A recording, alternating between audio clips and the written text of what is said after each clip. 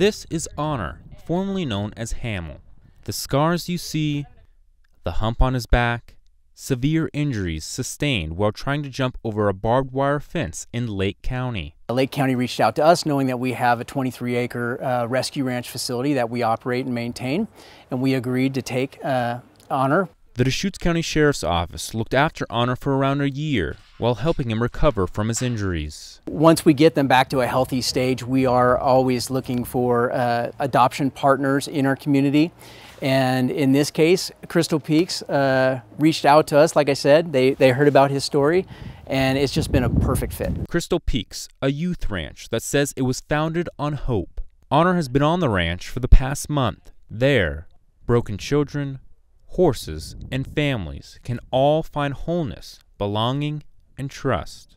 He came pretty timid with not a lot of human interaction, and so I've been doing work with him on the ground, getting him used to people, brushes, saddles, all of those things, and his curious nature has really come out. He's a very playful horse. From a horse in need of healing to a horse healing others. He'll get to connect with kids and teach them as much as he's taught me. Like, oh my goodness, I've learned so much working with him about the beauty of his heart. He has experienced love, experienced healing of both his physical and his emotional and invisible wounds, and he's able to share hope with the kids and families who come now.